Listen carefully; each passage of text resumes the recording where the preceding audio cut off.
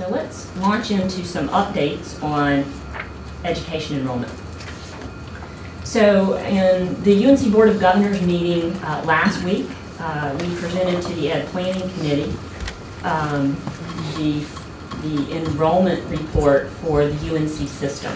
And as a part of that, we touched on the highlights of education degree enrollment within the UNC system. If you recall from last year's data, we reported on significant declines in education enrollments in UNC's 15 schools, colleges, and departments of education. So each year we do what we call fall head count enrollment. And when we look at enrollments in our 15 colleges of education, we see at the undergraduate and graduate level, bachelor's and master's level, that education program enrollments have decreased by 30% since 2010. Last year when I shared that information with you, since 2010 we had declined by just over 27%. When we look at the fall head count data from fall 2014 to fall of this year, 2015, or this academic year, we see that enrollments have declined by just over 3%. Again, last year when we reported on fall 2013 to fall 2014, the declines were just over 12% in education. So we see that the declines have slowed down in enrollment in education a little bit, or the drop in decline has slowed to 3.4%. So that's good news, but overall when we see a decline of 30% since 2010, that's highly concerning, particularly when we think about teacher supply and demand and the shortage of teachers, particularly in high-need licensure areas, math, science, middle grades, special education, and other areas that we are beginning to hear from school principals and superintendents that are of growing need. Elementary education, for the first time in a very long period of time, we're beginning to hear from school districts that they're having a hard time recruiting in elementary ed teachers into their programs. So we can talk a little bit about this trend data, and I'll answer any questions that you may have, but let me make a few points about national trends in education enrollments at four-year public institutions of higher education. So I had our institutional research office pull for us data from IPEDS, which is the national data source that institutions of higher education report to. It's not exact in terms of the year of comparison, so I'll say that up front, but it's the best national measure that we have. We do see continuing declines at the national level in four-year public institutions of higher education. Those declines have slowed as well, so they aren't quite as dramatic as what we've seen in the trends. But when I look at North Carolina's constant supply sources of teachers, out-of-state prepared teachers are North Carolina's second largest supply source of teachers. And when I look at the top states that we draw teachers from to teach in North Carolina, I see more significant declines in those states. So I don't think that the slowing nationally overall in declines, I think we still have reason to be concerned. So when school districts are hiring teachers to fill their employment of teachers in their districts, they're going to pull from public and private institutions of higher education in North Carolina. They're going to pull from out-of-state, they pull from alternative entry, and we've identified all those supply sources. And if in-state enrollments are drying up and out-of-state enrollments are drying up in those states that supply us with teachers, then we're going to be turning to those other supply sources. And we do have impact data in aggregate on those supply sources, and they don't always point to perhaps the best decisions of employment. We need to increase our enrollment and increase our productivity of new initially licensed teachers in public and private institutions in North Carolina to help with the supply and demand trends. And I'm going to tell you about some of the things that we're doing to turn those enrollment declines around at UNC institutions. But let me pause and see if there are any questions that you may have about the enrollment data. Got it. Yes. Ms. Willoughby? obviously disturbing trends, and especially in a state whose population is increasing. I think, I don't want to neglect that factor. I don't seem to have this presentation. I provided it to Ms. West early this morning, so she didn't have it. Okay, but we will have it at some point. That's great. I don't have to have it now, but I'd love to have these numbers. And, I think I'll be interested to see the rest of your presentation, but I just think when we provide these numbers showing the trends in population growth is another important factor, because our schools are growing by, I don't know how many thousands of children this year. We have more than we had last year. 15,000. So that's another part of this trend that I think we need to make sure we juxtapose with these numbers. It's an important point. I'm very concerned, even with the 3.4% decline. Obviously, the 30% decline over 10 years is very concerning. But when we think 12 months out, 24 months out, the challenge in hiring teachers for our public schools across the state is going to increase. And we're going to hear more about higher need licensure areas and the issue of distribution of getting those math teachers, science teachers, special education teachers to rural parts of the state or harder to staff schools will be even more challenging. Mr. Collins. One of the things that I've had a pet peeve about for some time is primarily related to the fact that my son is a student athlete at the University of North Carolina, and that is how few student athletes are going in the teaching profession or in teaching education. And I think that we're making a big mistake by not encouraging that. I don't know of a high school in North Carolina that would love to have a former college athlete on their staff. And I've seen a summary at some point of the numbers. And I think I would recommend maybe East Carolina that maybe has more. But most of the public schools that offer education have very few student athletes. And I would like for you guys to take a look at that and figure out what can be done to encourage them.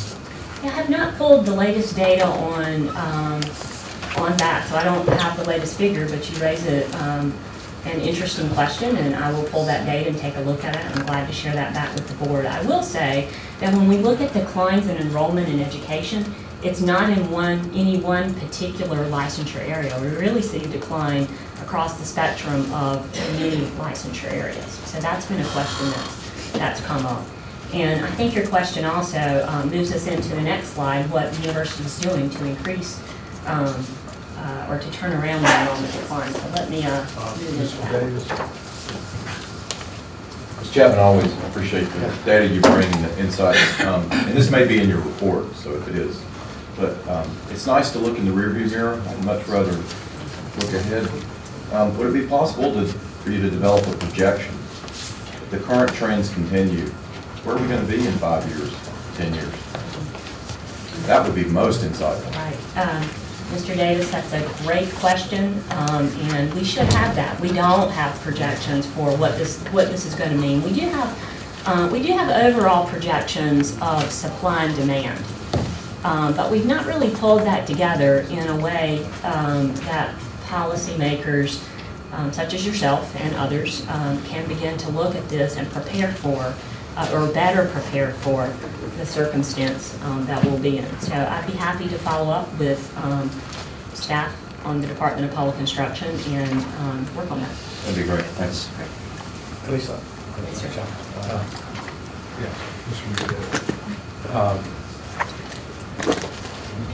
You have mentioned several times the whole supply-demand issue, and I think we're having a little bit of this in the state, but I think we've got to have a conversation in the state that creates the long line to get in our schools of education. It ought to be as competitive as to get into law school or med school, and we've got to do that. We have a conversation coming later today around budget requests around teacher retention and recruiting. And some of those items are in there. A number of those things in there: professional development, mentoring, we ought to be looking and having the conversation around, and I don't care what we call it, the Teaching Fellows Program, the Center for Advancement of Teaching, and really the quantum leap in salaries is a part of that conversation that we've got to have. But I just think we've got to create the demand, because you can talk, you're going to tell us what you're doing, but you don't have many tools. You know, I have a lot of ideas, and I don't think this is the place for all these ideas, but I do believe that even an induction process that begins from the day a student enters the School of Education until about 3 years after they've been teaching, and perhaps stipends for the clinical experience. If we're gonna ask a student teacher to be a teacher, we can't ask them to work at McDonald's or Belk's all weekend and then and do that. So, although we're asking teachers to do that too, I think that we have to have this conversation that creates the demand, and that yes, that is associated with salaries. It's associated with respect. It's associated with professional development and some attention to that profession that we've all got to put our shoulders together and figure out a comprehensive package that puts North Carolina ahead of every state in America. If we do that, the return on that investment will be great.